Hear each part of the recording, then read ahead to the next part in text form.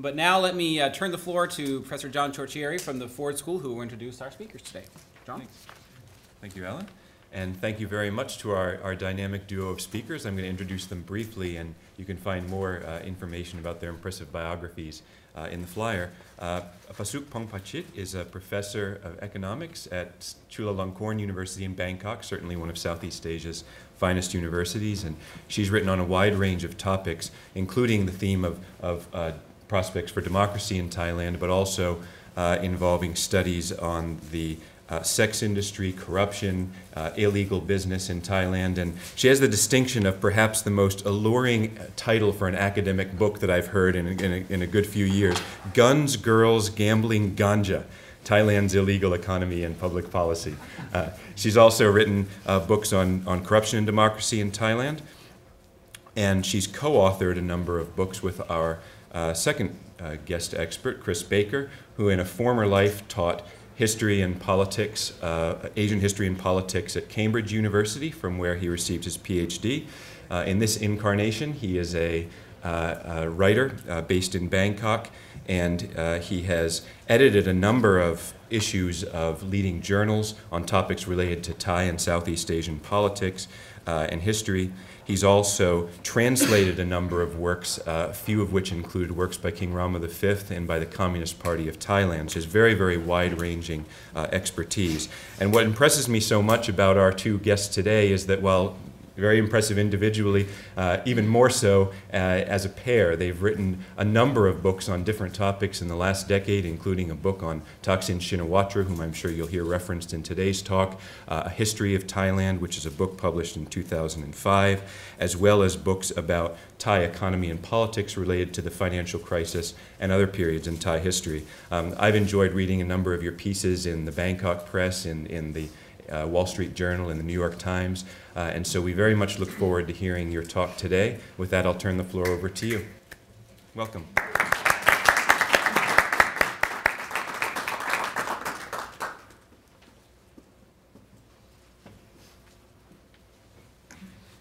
Thank you very much. And all those beautiful titles, have to thank Chris. He's a very good title thinker. Can we get a little bit of the light away from the screen? Is that possible? We have changed the title because, of course, you have to change the title. But this is also because there is an election about to come up. So we have re-geared the speech today more to the election and the issues around this election. So it still deals with red and yellow, but red and yellow has got a little bit boring, so we've moved a little bit beyond that. The Thai Prime Minister recently announced he would dissolve the Parliament on 3rd of May, meaning a general election will take place in late June, around 6 months ahead of the deadline. This is much more than just another election because of the recent history. The results of the last 3 elections have been overturned in different ways. One was voided by the courts, another was overthrown by a military coup, and a third was negated, wherein a court judgment dissolved the ruling party. What's more, in 2009 and again in 2010, Thailand was rocked by street demonstrations whose principal demand was to have an election.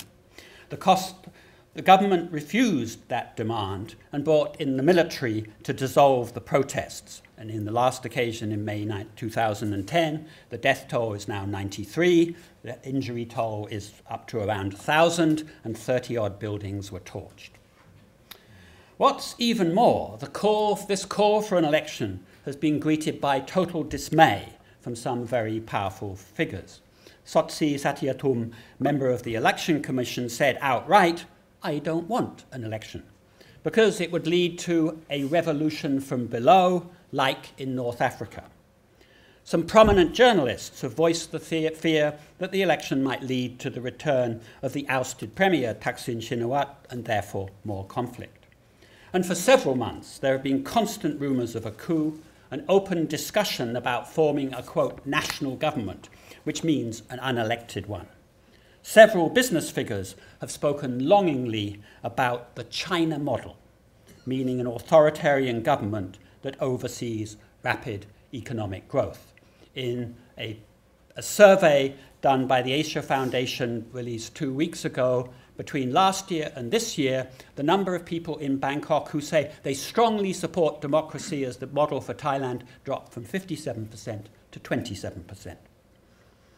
Sonti Limthongkut, who was head of the Yellow Shirt People's Alliance for Democracy, which has been so powerful in the last couple of years, went further. He said we need to shut down the government for 3 to 5 years so we can clean away the dirt in the political system. The rhetoric of the PAD over time has been taken on more and more of the flavour of fascist rhetoric of several decades ago. It's very strange for a premier to announce the dissolution ahead of time, giving away the advantage of surprise to the opposition. Clearly, there's a special reason he did so.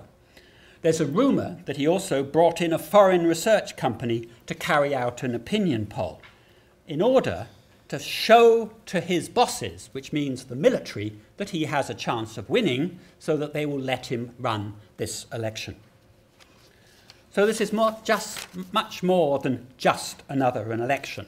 It's an election about whether Thailand should continue having a semblance of parliamentary democracy or not. And at this point, the result is far from certain. So we want to address today, how did Thailand get to this point and what happens next? And in order to answer the question that Chris posed properly, we need to look at the socio-economic and political context in which those conflicts have arisen. First, we will look at the inequalities as a background, and followed by the challenge, which further led to the reaction. Thailand is a very unequal society compared to its neighbor and compared to countries of similar level of development. Income inequality has worsened steadily over the years and has improved only a little in recent years. Inequality in the ownership of assets is even more staggering. The top 10% own 69% more than the bottom 10%. 69 times more than the bottom 10%. And you can see also that the difference between this second quintile and the first quintile is also still very marked. This is a situation not only in Thailand, you find it in the US. Similar kind of figure would be represented in terms of the top 1% having this huge gap. Economic inequality does not of itself create political division or conflict, but it certainly forms the background against which other forms of inequality, political, social, and cultural, also worsen. In particular, power and access to power are very badly distributed. Thailand is ruled by a kind of oligarchy. As its base are 3 old institutions which have never been reformed. First, there is the bureaucracy, which developed from an old feudal nobility and still conceives of itself as a ruling caste, distinguished from the mass of the people by the uniforms, rituals, grand architecture, and other marker of differences. The second, the military, the military ruled the country for half a century, is still highly politicized and believe it has a special role in the polity, a right of intervention. And third, we have the monarchy, who has tended to grow stronger and take a more intrusive role in politics, as the length of the reign has steadily enhanced the monarch's personal status. And we must also recognize that in Thailand, there has been no mass movement which has challenged these old institutions like in many other countries which has anti-colonial movements that serve the purpose. The new urban middle class that developed over the past century, and especially over its latter half, is small in number and has tended to ally itself with the old elite rather than challenging it. And that's partly because this middle class is rather small and insecure, and this middle class did try to promote elective democracy in the 1970s and early 1990s to end absolutism and to control the military. But it stopped there. In this situation, the ideologies which justify privilege remain in place. The distribution of public goods is very unequal. There is no effort to institute the rule of law, as that would undermine that privilege. Next, let us look at the challenge which happened with the challenge to this oligarchy and the concentration of power situation. Over recent years, the situation has come under serious challenge, and this challenge is essentially political with underlying economic. The political is a demand for inclusiveness, for more equitable access to power and better distribution of public goods. The demand has been largely mounted through the ballot box. The background to this challenge lies in the great economic change of the past decades. You can see in this graph, today the average Thai has an income 3 times that of his parents, and 6 times that of his grandparents. Old-style peasant farming has virtually disappeared and replaced by market-oriented agriculture. Many have moved from the village to the city, while others rotate between the rural and urban economies. And even in the countryside itself, the lifestyle and the urban facilities have also increased. The inequities in Thai society may not have got significantly worse in recent decades, but far more people are in a position to see them, understand them, and resent them. With rising incomes, people have more education, more access to information, more access to protect, more assets to protect, different hopes and desires for themselves, and especially for their children. And more demands on government, obviously, for public goods, for legal process, and so on. Yet many people find that they are blocked by some kind of glass ceilings of various kinds. Power is still so concentrated in the capital, opportunities are monopolized by the old elite and established middle class. Schools have spread everywhere, but the quality of the school are very varied, and you find good school in Bangkok and big cities, but not in the provincial area. And you'll be surprised to find that 80% of Thai households still do not have access to tap water. They have access tap water in their households. They can use tap water, but they have to go and get it from somewhere into the household.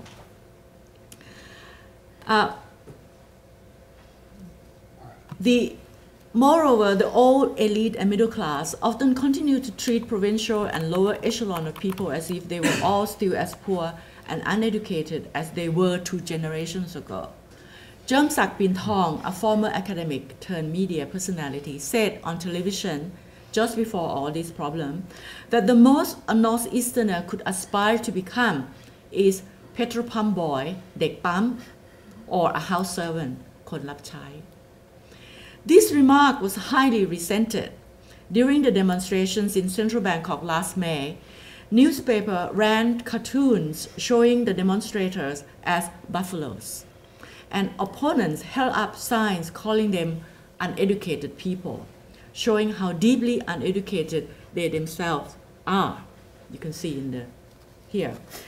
Resentment gathered through the 1990s, expressed largely through grassroots organization and protest campaign on rural issues like land rights, access to natural resources, agricultural prices. By and large, these campaigns were not successful. The government either suppressed them or ignored them, meaning that resentment festered.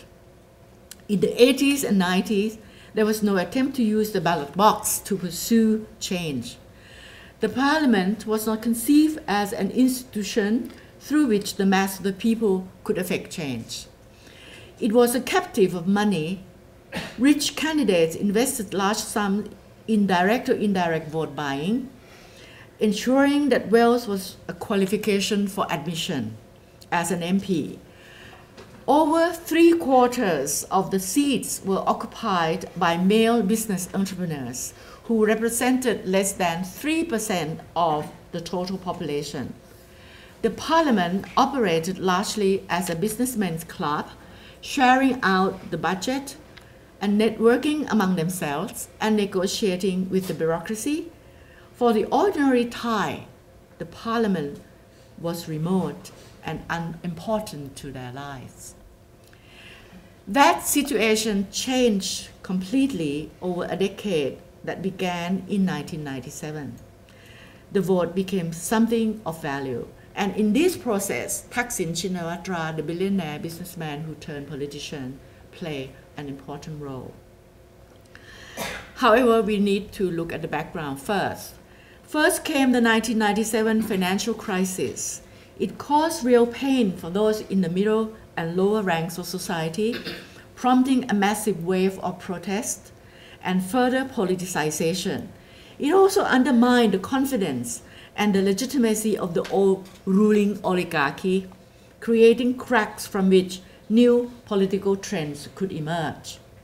Second, in the 1997 Constitution, adopted in the teeth of opposition from the old oligarchy during the turmoil crisis, significantly decentralized power to elective local government bodies.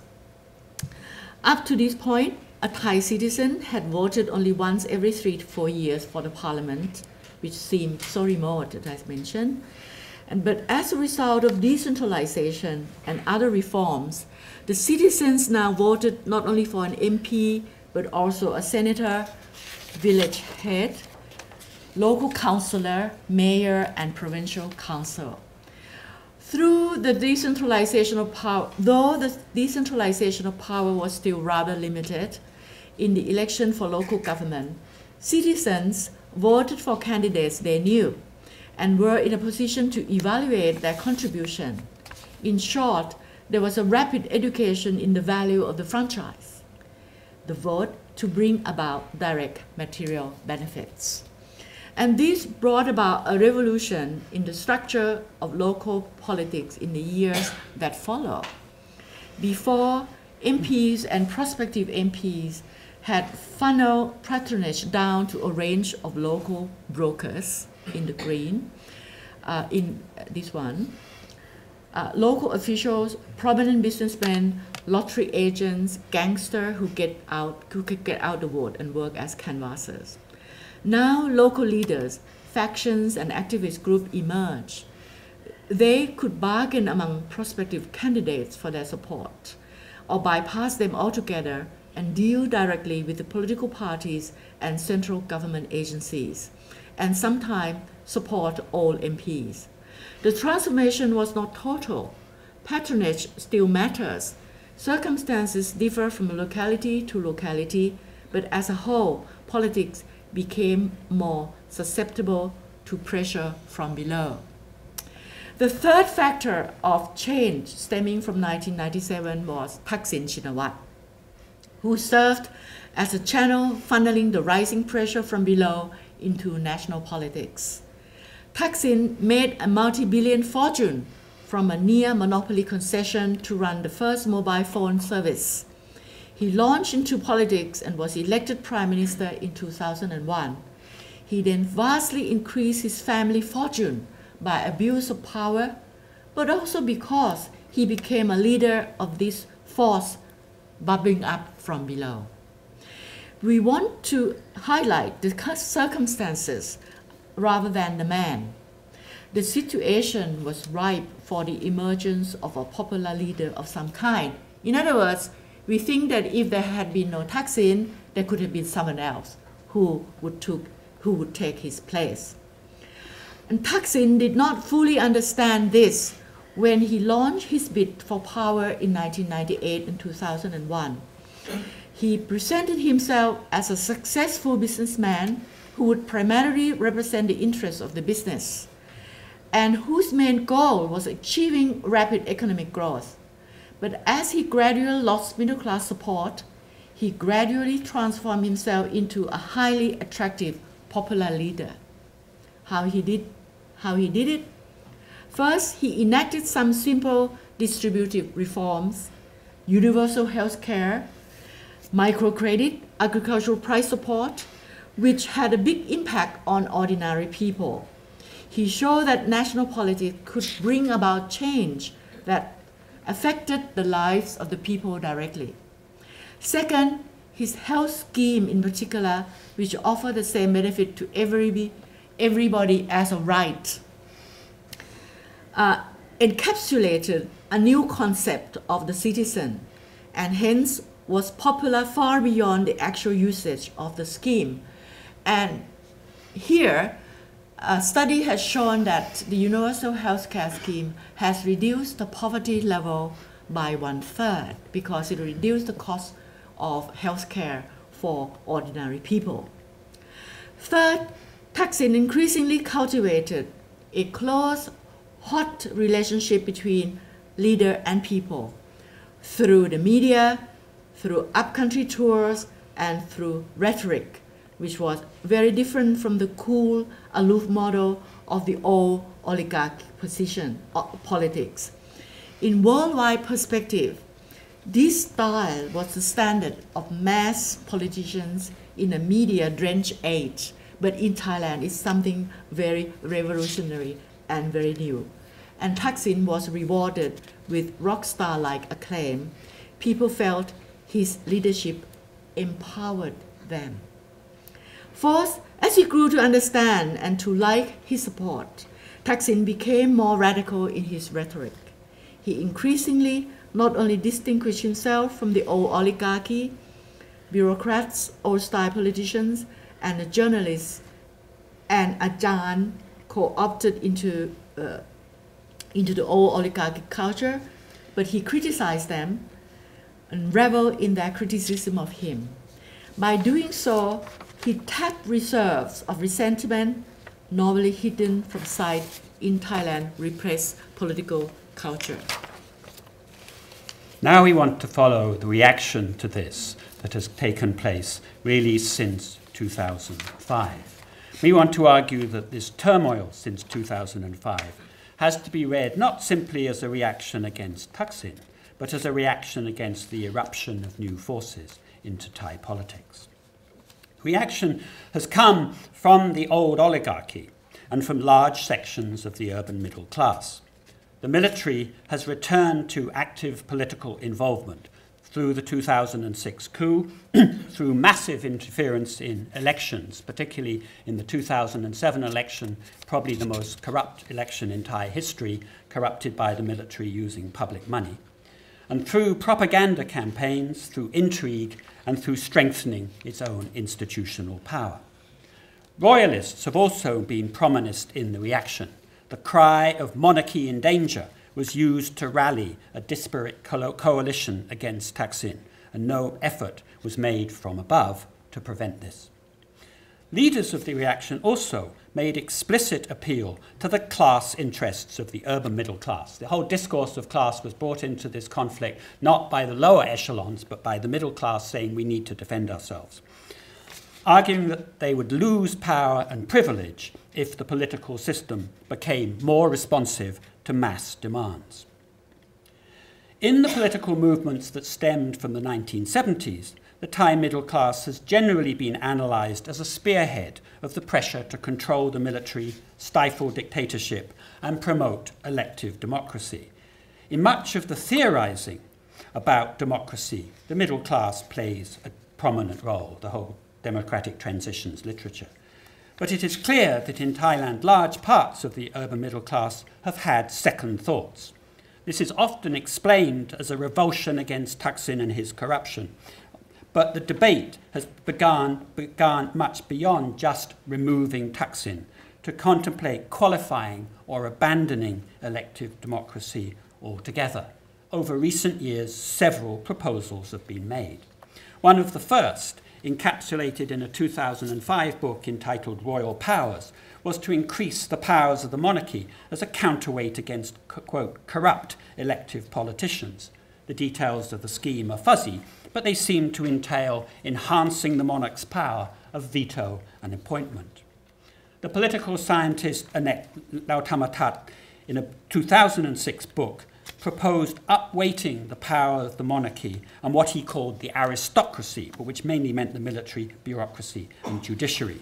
And you can see that many of the reforms implemented by the post-2006 coup government largely followed Annette's ideas, reducing the power of Parliament in favour of the bureaucracy and judiciary, vastly increasing the power of the military through a new Internal Security Act, and so on. In 2007, Sonti and PAD, the yellow shirts, floated the idea of abandoning the principle of one person, one vote, and constituting the parliament by a mixture of appointment and election by occupational and other groups. PAD has consistently tried to delegitimize the parliament and the electorate by arguing that the mass of voters are uneducated and hence elect corrupt politicians who then misgovern. Several figures have floated proposals for a national government, several in the last few weeks, which ultimately means an appointed government, an installation of the old oligarchy.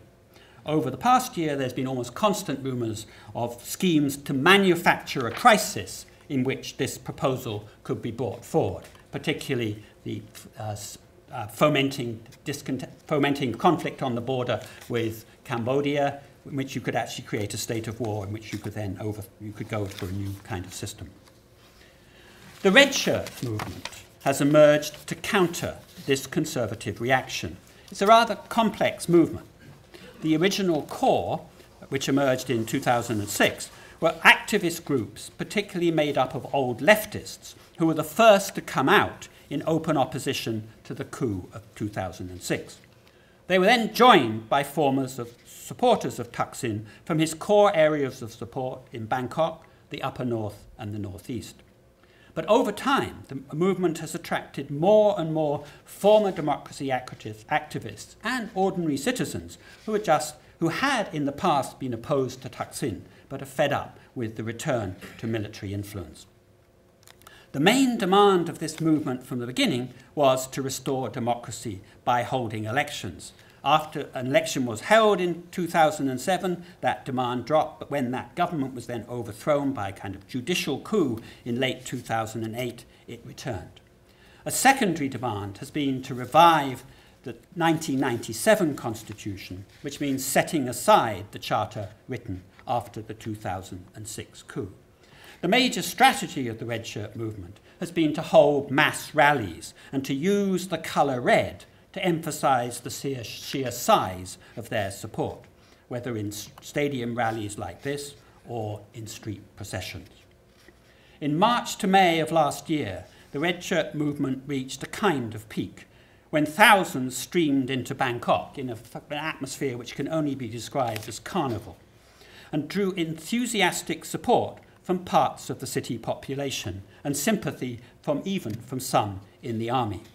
But over a 2-month protest, they were tactically outmaneuvered by the army, resulting in a violent end to the protest, which probably diminished their support somewhat.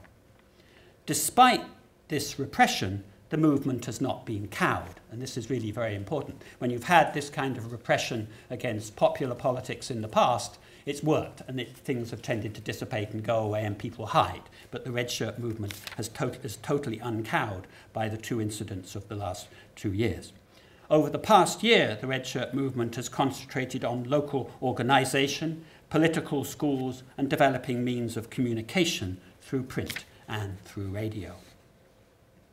Let us now look at the possible upcoming election, and first look at the background of election results over the past decade.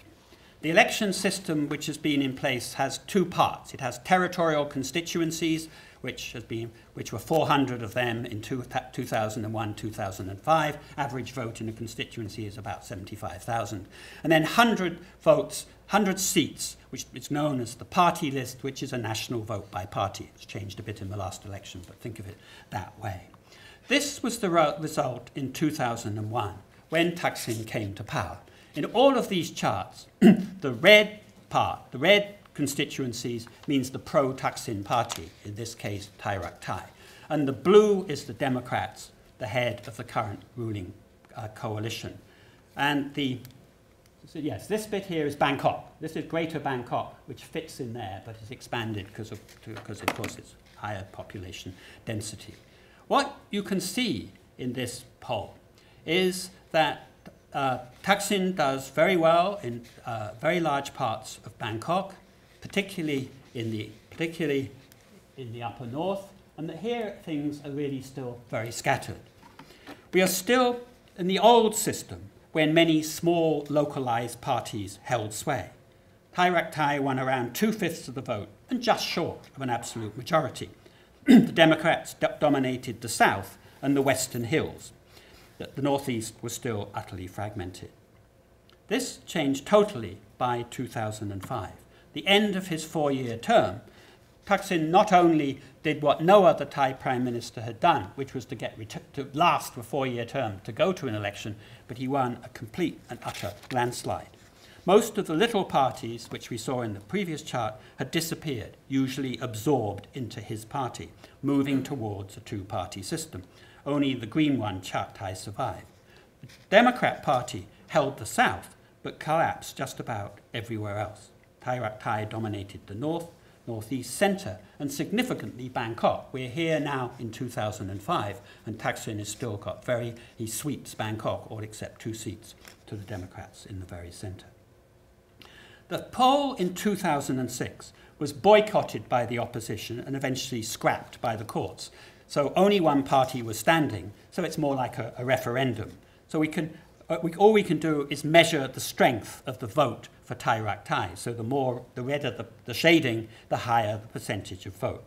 And you can see it's clearly higher in the northeast now, the 2 areas of concentration. The northeast is clearly higher in the northeast, particularly the central part, and the upper north, up here. If we compare the 2006 poll to the 2005 poll, we can see the polarization.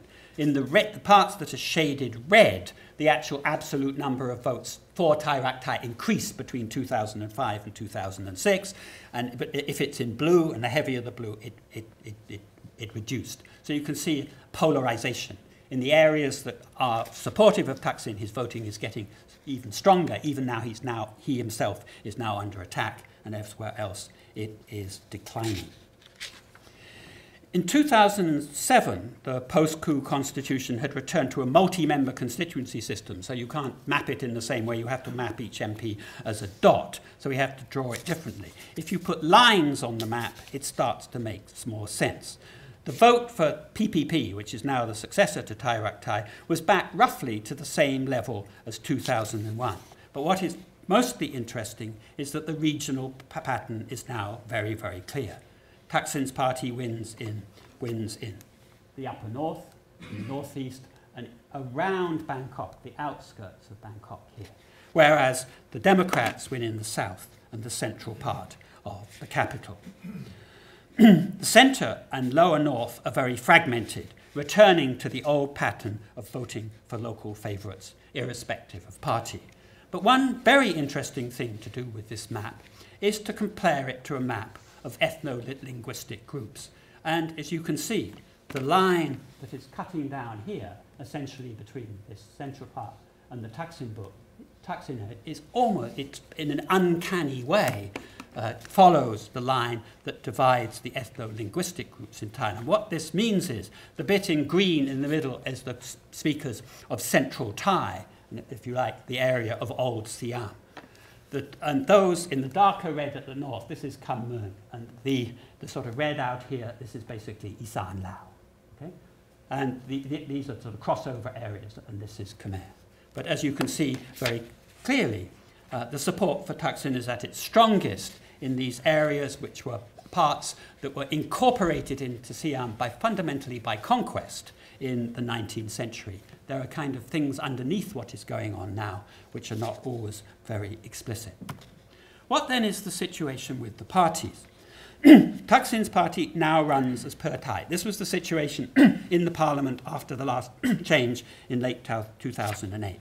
Pheu Thai is still the largest party with 189. But the coalition that was set up by the military in December 2008, headed by the Democrats with a slightly lower number, and then a number of smaller parties which were put together in a coalition. What then is the situation of the parties going into this election? Thaksin's party is in something of a mess. The leader is still in self-exile. Many of its former MPs are still under a 5-year ban from politics.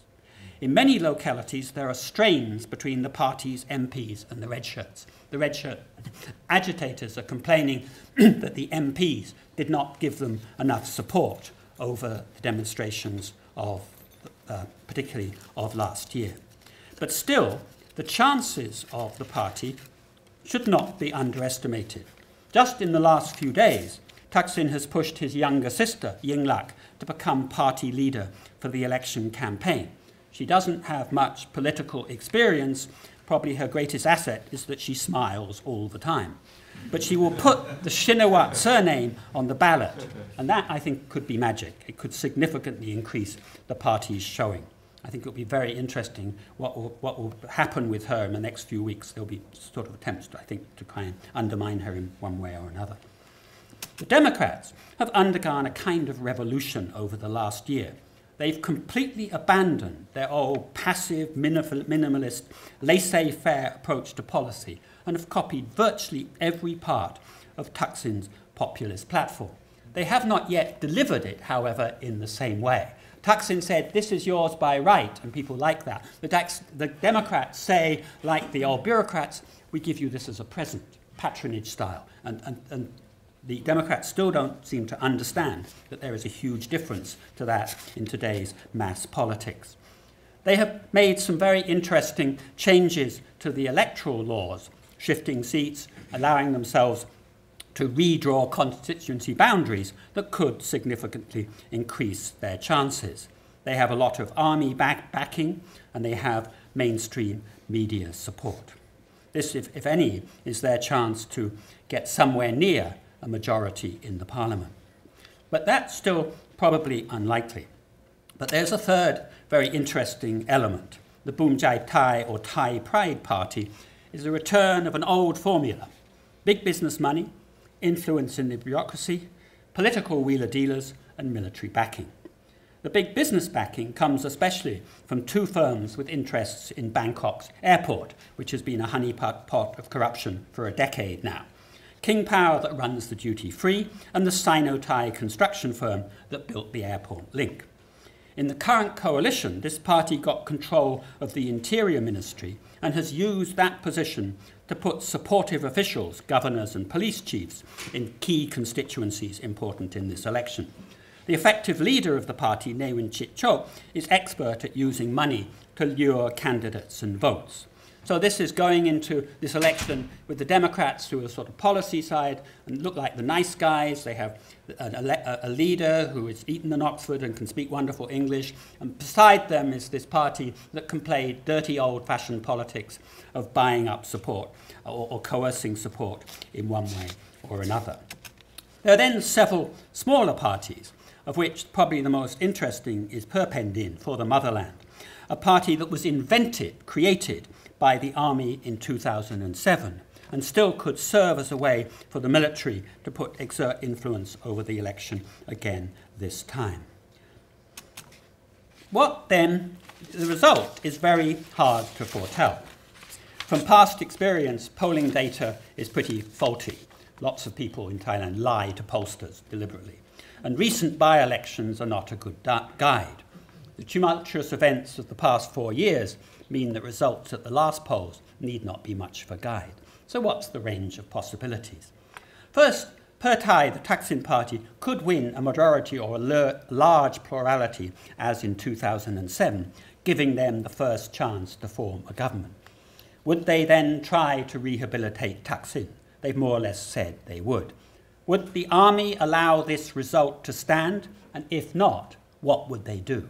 This is obviously highly problematic. After you've overthrown 3 governments, can you do it a 4th time and get away with it? Second alternative is, of course, a strong Democrat victory, either a majority or a strong plurality, making it possible to form a single-party or virtual single-party government. The Democrats will campaign on the platform that this result alone holds out prospects for stability. However, if they were to get in this situation, would it put them in a position to be heavier suppression of the Red movement and their opponents, or would it put them in a position they're confident enough to really move towards some kind of reconciliation? It's very far from clear. Many people think that the result will actually be a return to something like the current Democrat-headed coalition, in which a lot of small parties are needed for support, and the military has plenty of scope to play politics in the background. And the 4th opportunity is still an accident. What I mean by that is something that happens that means you don't have to hold a poll. I was saying in 2006, I thought this time we would have a postmodern coup, not an old-fashioned coup. But then, of course, the army ran the tanks in the style of 1958 and had the most old-fashioned coup we have ever seen. But this time, I think, maybe you could have something more elegant. Suppose that the moment Apicit calls an election, the whole election commission resigns. This has been floated as a possibility. You then create a constitutional crisis that has to be solved, perhaps by the intervention of the monarchy or the military or something. Some of this is still possible. Whatever the result, this election is not an ending of any kind. Since the riots of Songkran 2009, and even more since May last year, there has been fitful talk of reconciliation. But this reflects the old myth of a unified, harmonious society that can somehow be recovered. In reality, new political forces have challenged the way power, public goods, and social respect has been distributed in the past. The main agenda of the Red Shirts is return to a system abandoned for the last 6 years, where elections determine who governs. But their fuller agenda demands a much more widespread overhaul of the political system, further decentralization, end to the immunity for officialdom, scrutiny of the judiciary, controls on the military, guarantees for freedom of speech, and much more. At present, the main strategy of the Red Shirts is still to demand the return of Thaksin, as he was the leader who worked for them in the past, so they still see him as the most effective mechanism. This challenge will not be resolved in a short period of time. The challenge to the absolute monarchy in 1932 was not really resolved until 1958, and the challenge issued to military dictatorship in 1973 was not resolved until the Constitution of 1997. This process will take a long time, and its course and results are beyond prediction. At present, however, the old oligarchy and the urban middle class has reacted very strongly against this challenge. They have mobilized the symbolic power of the monarchy in order to gear up wide support, and in so doing have already done huge damage to the institution. This strategy has virtually outlived its usefulness. In the literature on democratization and democratic transitions, some 15 to 20 years ago, Thailand figured among the countries undergoing transition. Since the rise of Thaksin, and especially since the 2006 coup, it has often been labeled as a hybrid regime, combining elements of democracy and authoritarianism, yet still assuming that it is on the right path in the long run. But maybe we need to accept that its current position may actually be permanent. Thank you. Thank you. We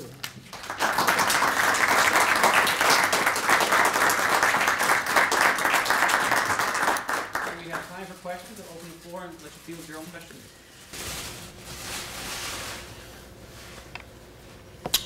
I have one to start.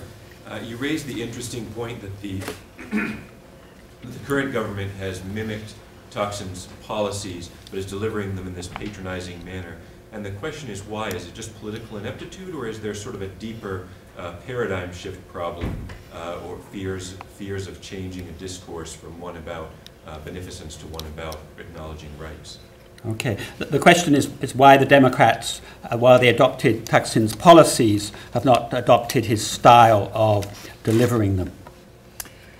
Well, I think this new government, particularly the Democrat, the leader, our prime minister, come from a different background altogether. And he's Eton educated, he's Oxford educated, and come from quite well-to-do middle class background in Bangkok. He doesn't have the feeling for the people. Maybe he have the feeling, but he doesn't really know how to express it, and so that the way he behave, it's like he come from a bureaucracy, or he's someone high up there and giving patronage to the people. In other words, he hasn't yet got into to understand that politics is about passion. Politics is also about how you can bring the people to accept you as their leader, as the leader that they can touch. I think at the moment the people feel they cannot touch him at all. And this is something to do with his upbringing, with where he come from, and so you get the Democrat in this position. And some of the people in the party is a little bit like that too. Even Chon Lik Pai, who come from ordinary person, but ordinary family, but his behavior is very bureaucratic. He's always stand off from the people. But you see, Thaksin is completely different. He come from a rich family, but then he embraced the people and make the people feel that he come from them, or he belonged to them, rather than coming from somewhere and giving things to them. It's maybe it's a question of class issue here.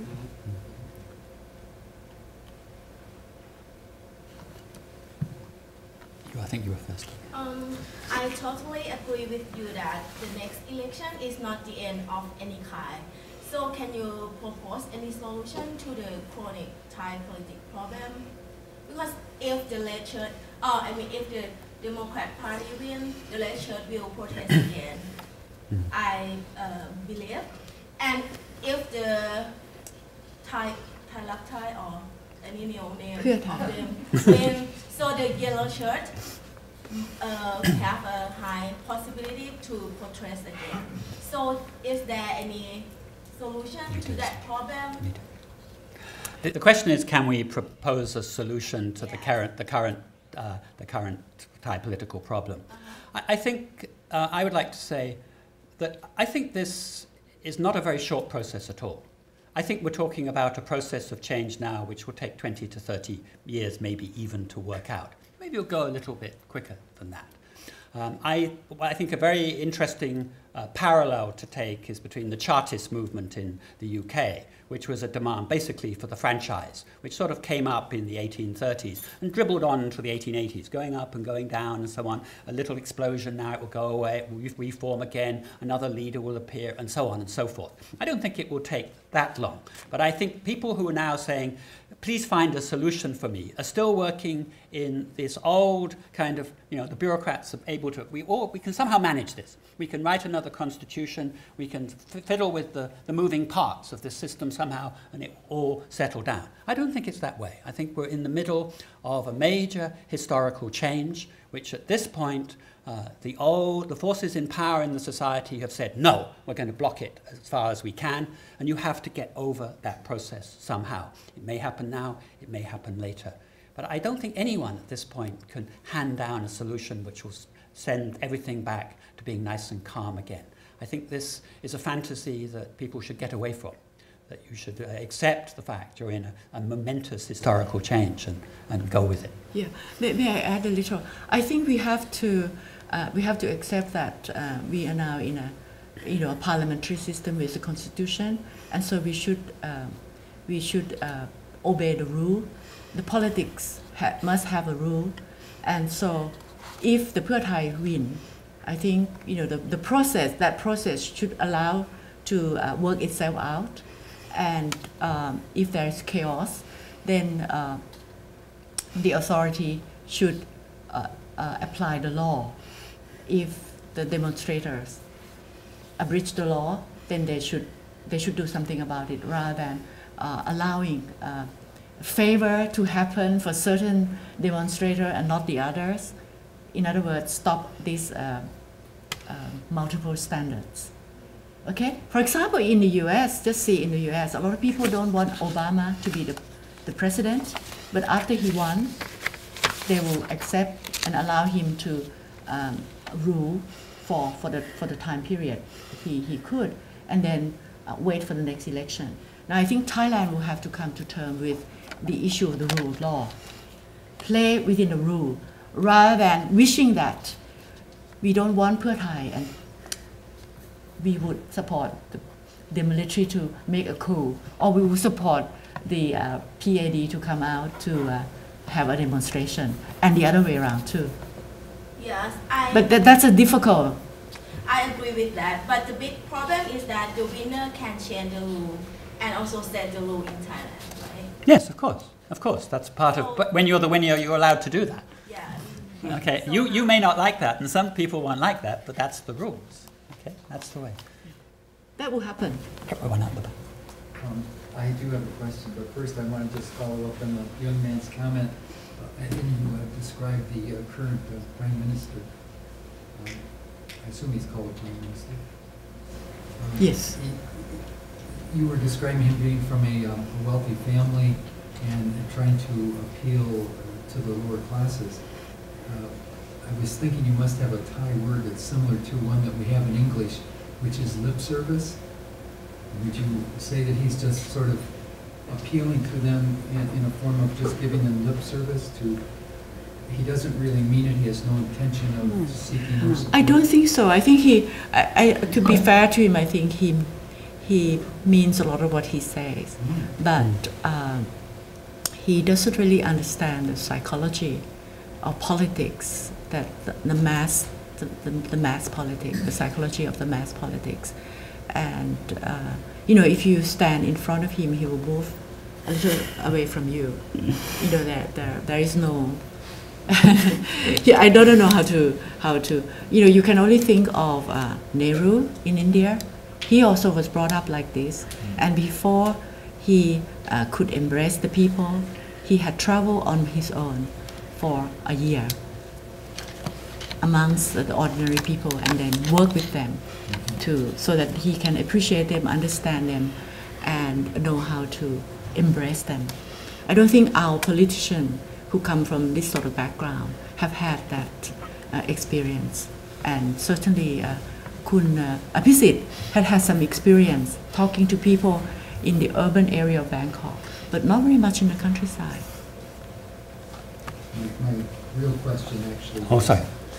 My real question was, you've had the courts throw out one election, you've had the military overthrow another. It seems that whoever has the military on their side will really determine the election, or has the military shifted in recent years? So the question is it that whoever has the military on their side can determine the election? Well, I mean, you have, what happened in 2007 was, this was when the coup government came to an end and they went back to an electoral system.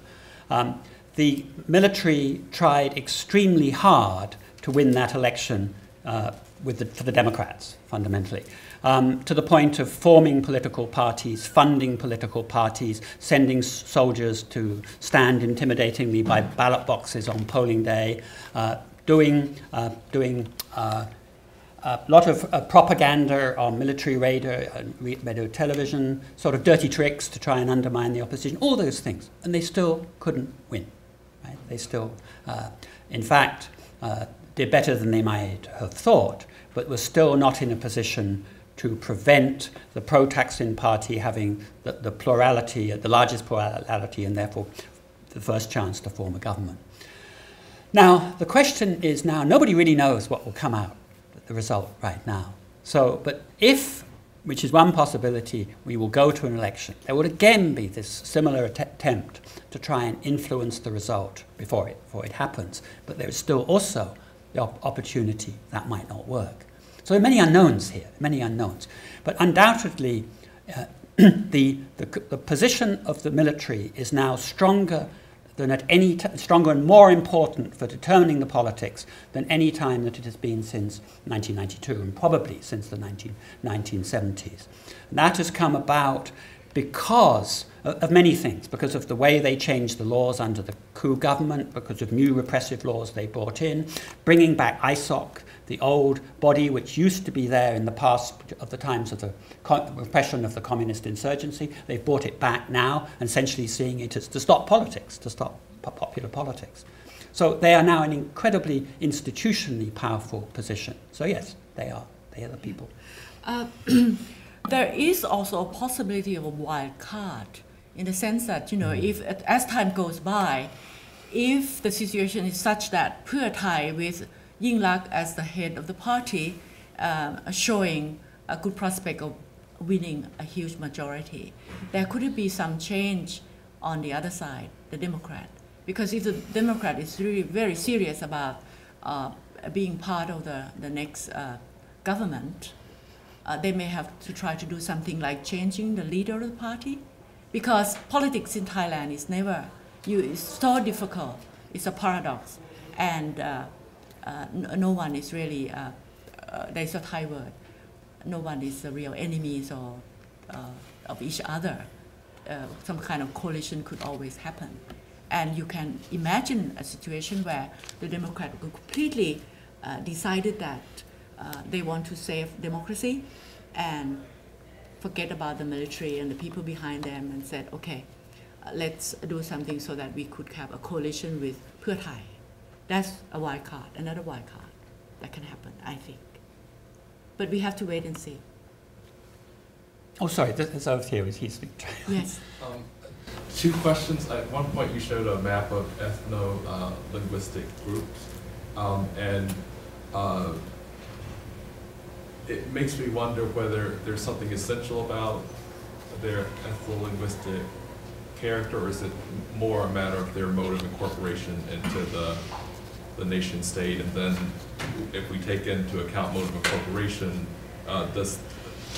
is ethno-linguistic category at all relevant? The second question has to do with the monarchy.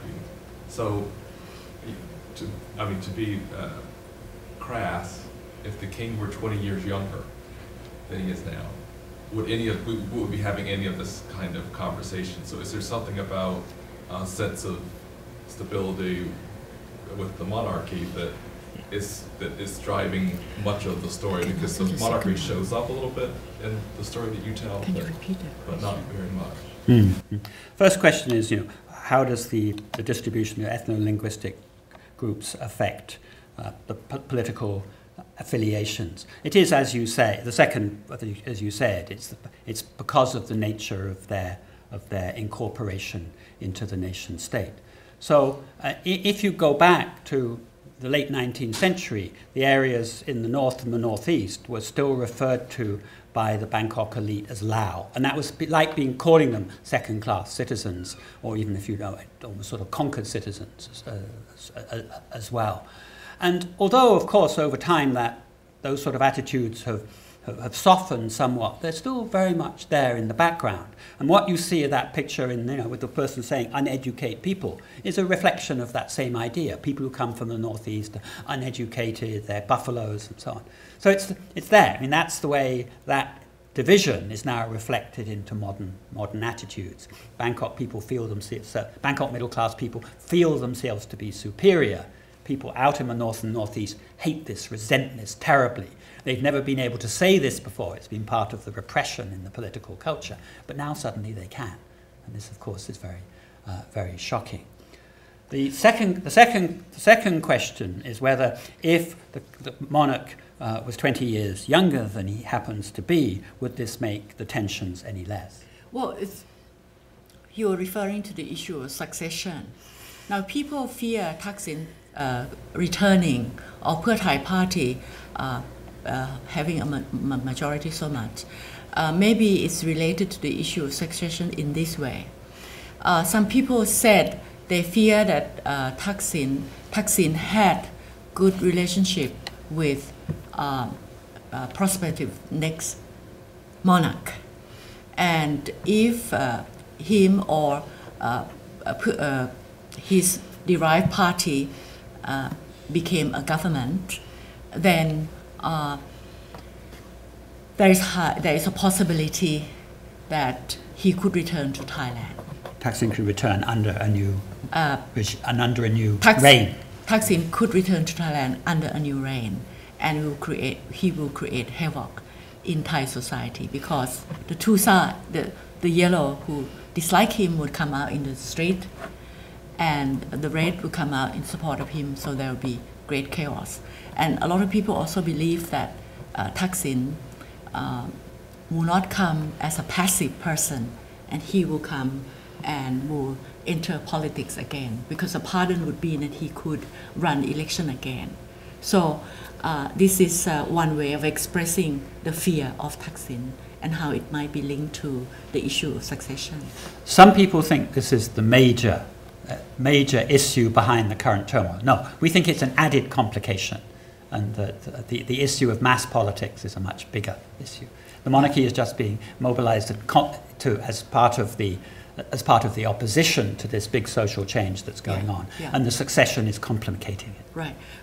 In other words, we think that what's happening in Thailand now, since Thaksin came into power, he has shown that popular politics could work for a majority of people, and that idea of parliamentary democracy is kind of getting established in Thailand. But that has challenged the position of the middle class to fear that if that will become the norm in Thailand, they themselves will lose the control of the political process because of the politics of numbers.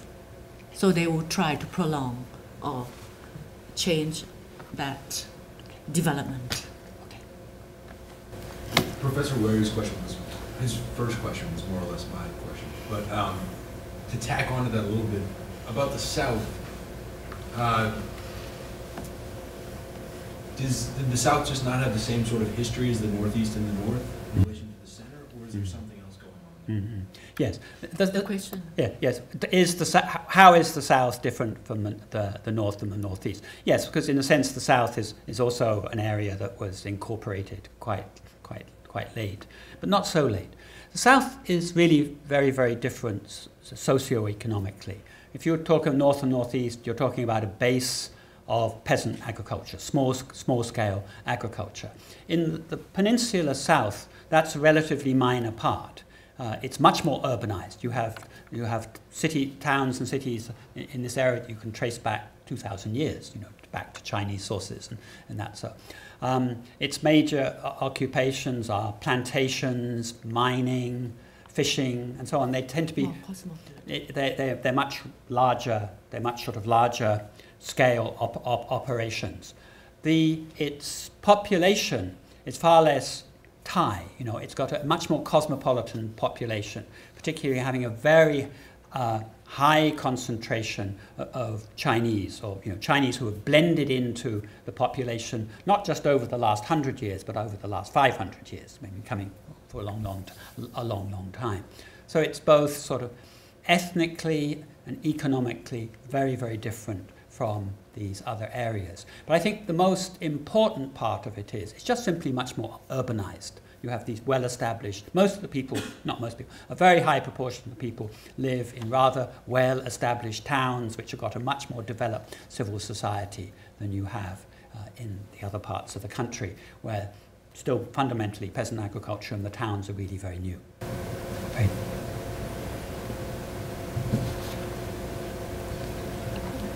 So you mentioned that in democratization literature, the middle class are typically forces for democracy, but in Thailand's case, you mentioned that they align themselves more with the upper classes. Can you talk a little bit more about why that is? So I know you mentioned that you feel that their interests would be affected by already in power. But I guess I'm not sure what the role of that is, like how cognizant and clear that concern is among the middle class. And also, when you discussed these cultural stereotypes, kind of, so why would they align themselves with the middle class and not with the lower classes, or and is it just because of geography? Is it stereotypes? If they're absolutely small numbers? The question is, why has the middle class politics seemed to turn against democracy? What is the background behind it? I think there are many things. I think one is, if you look at the pattern of economic development of Thailand over the last 50 years, and the society that it has created, and you compare it to, one of the things, another paper we've done is to compare it particularly to Japan and Korea at similar stages of development. What you see is that Thailand, by relying so heavily on foreign direct investment and export-oriented manufacture, has developed a rather unusual society. It has a very small working class, maybe 8 or 10%, people actually working in big factories, who are actually producing most of the wealth, which is by exports. Okay, you then have quite a small professional middle class, professional managerial bureaucratic class, which is basically created to service this economy. But it's no more than, you can calculate it different ways. 13, 13, 15, 17%, you can calculate it in different ways. And if you look at Japan and Korea at parallel times, it's at least twice that size, where you had much bigger industrialization, much bigger working class, and also much bigger managerial class. And then what Thailand has got is 2/3 of its people still who are either doing two things. They're either doing agriculture, which is now, very complicated, but they're still doing agriculture, or they're in the informal sector. That means a lot of them are migrating back and forth between the country and the city. They're working as vendors, casual labor, small businesses, and these sorts of things. They're not in the tax-paying, social security covered formal economy. And I think what has happened, I think the other part about this middle class is that it's small. It's very largely Sino-Thai. So it's very largely from families, most of whom who have arrived in Thailand over the last 2 or 3 generations.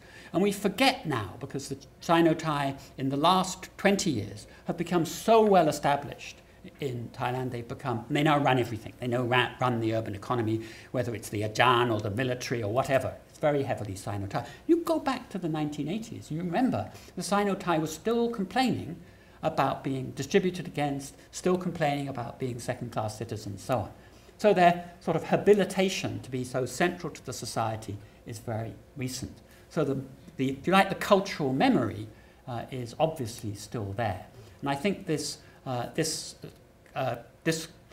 contributes enormously to this insecurity which is driving some of the way they're responding to these politics. And remember that Sonti Limthongkul, who became the great leader of the Yellow Shirts in 2006, 2007, deliberately positioned himself as a good Chinese. I mean, he went out of his way to position himself. Was it? Luk Jin Rak Cha. We sons of China love the country and defend the king. I mean, it was absolutely explicit, and he wears this funny hat which makes himself, look like a taoke, Very, very deliberate use of the symbols as well. Yeah. Can I add, just to give you an example, there's always an economic aspect to all this. The urban Thai middle class has been so used to being able to benefit from 95.9% of the total budget every year until the decentralization institute in the 1997 Constitution, which stipulated that from now on there will have to be a process of relocation of the annual budget to the countryside up to 35% of the total budget by such and such year. And even and this shows you that the people have got so used to being dominant in every area, including the budget. And then recently, the issue of fiscal reform, tax reform has come into the fore when it now becomes clear that the government has to take up the populist policies, which now turn into welfare or social security policies, which mean that the government has to find the revenue from somewhere. So there's now talk about fiscal reform. And what is the reaction from some of the economists who work in big banks? They come out to say, you cannot do that because the tax reform would mean there will be an increase in tax on us who pay most of the taxation, and who is going to benefit from tax? Not us, it's the people out there. And so they said, go slow on this, and this will reduce economic development, will reduce Thailand economic growth. And this kind of talk is now going on, and it received a lot of rapport from the urban middle class. So there is an economic issue of the allocation of resources in the process of democratization. I wonder if you could speak a little bit more about the allocation of those resources. I mean, you've been talking about the Gini coefficients and the inequality in society, but then also speaking about how much of the benefits of growth are going to the southeast or to the urban parts where there still seems to be a lot of structural inefficiencies that keep people in the poor classes, specifically thinking here about the aristocratic nature of the bureaucracy. If there's any talk about reforming these sectors to move away from the often socially destructive redistribution of wealth towards the more creation of wealth. The question is, has there been an attempt to move away from this concentration of wealth to redistributive wealth policies? When the Democrat came to power 2 years ago, one of the policy platform they adopted was fiscal reform, and they wanted to introduce development tax, which means that people who have, in order to reduce the speculation of land, which means that people who have land and do nothing on it will pay a little bit higher tax than people who make use of those land. And the differences is not very great, in terms of the gradation of the increase in the taxation. And in the beginning, everybody was very excited about that, but only a month ago, they have decided, before this election came, they have decided to set aside that. The process has started to process this in the parliament, but they now said they're going withdrawing that. On institutional reform, there was a movement that in the early 2000s, in the late 1990s, particularly under the Democrat government of Chuen, to reform the military. And it is at earlier stages of this too. The military is very oversized. There are, 1,600 generals, perhaps which only 200 of them actually have a job to do. And there's all kinds of problems. There's enormous problems over purchasing of weapons and all these kinds of things. But in the end, and there's lots of promises, there are reform plans picked up, the military squashed it all. Absolutely, totally. There's been really no downsizing, no reduction in the number of generals. And since they've came back into influence in 2006, they've multiplied the military budget by 50% already and got enormous. They're now trying to buy submarines, for Christ's sake. Second-hand submarines. To go with the aircraft carrier, which goes nowhere, the airship, which goes nowhere, and now we have the submarines. And then Thaksin came in with in many ways, his major campaign issue when he came in 2000 was reform of the bureaucracy. He set himself up as saying, all these other people are still in this bureaucratic culture. I'm a businessman. I'm going to change this whole bureaucratic culture by turning it into a more business-oriented. And he used this phrase, CEO. We have to turn them into CEO ambassadors, CEO governors. He brought the officials all in and got business school people to lecture them and tell them how they were going to change. He set up a whole process for changing the structure of the bureaucracy and all of this. And of course, that part of throwing him out was to stop that. A lot of the opposition to him came from the bureaucracy, which did not want to be reformed in this way. So that now is dormant, and the bureaucrats are back in spades. I think this political turmoil influenced a lot of Thai new generation become interested in politics, because from my own experience, I never become interested in politics before this crisis. So do you have any recommendation or suggestion for the new Thai generation that they can go back and have improve in any issue to sustainable development? The question is there any advice for the Thai new generation who are getting more involved in politics? You have to answer that. Well, you have to go with the time, because you cannot go back. Globally, although democracy, parliamentary democracy, may have its flaw, and in some countries people become disillusioned with it, but it has proven that it is the most efficient system that could help us manage conflicts in a period of this quick change. So that I think we should try to stick to it and improve it along the way, rather than using other methods or military intervention, which is shunned globally. One of the impressive things about the 2007 election was how much solidarity there was among the red shirts, that despite the A team being banned, they still voted as a bloc for Pheu Thai. And now we're on the C team. Now we're on the B team's been banned. We're on the C team. Wondering what your sense of sort of the level of solidarity and the likelihood that collection of interest will stick together, or the likelihood that it'll fragment, and if so, what ways did you see that fragmentation occurring? So the question is how likely it is that the Pheu Thai will be more fragmented this time than it was in 2007. Yes, there are certainly some considerable problems. For instance, we went to one part of the northeast a few months ago where there clearly was a lot of tension between the red shirt activists in the town and the Pheu Thai MPs because of what had happened in May 2010 last year. However, you have to say, what you've been reading the Bangkok press carefully in the last couple of months, there have been considerable attempts within Pheu Thai to accommodate the red shirts, to negotiate this thing rather than to have it turn out a mess.